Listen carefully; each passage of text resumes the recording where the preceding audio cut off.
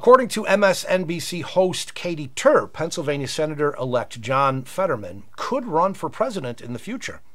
Fox News reports, as a result of Fetterman's victory over Republican Dr. Mehmet Oz on Tuesday, several MSNBC panelists praised him for bringing new leadership tactics to the Democrat Party. As Tur suggested, Fetterman could be a contender for president at some point, before later discussing how he's exceeded President Biden's and former President Trump's vote share in the state. Watch. Better than Biden, better than Trump. So he ran ahead of both of them. But he also, did fairly well in the cities and in the collar counties. And I attribute that partly to the extremism at the top of the ticket in Pennsylvania with Mastriano. Dr. Oz's comments on abortion, which was part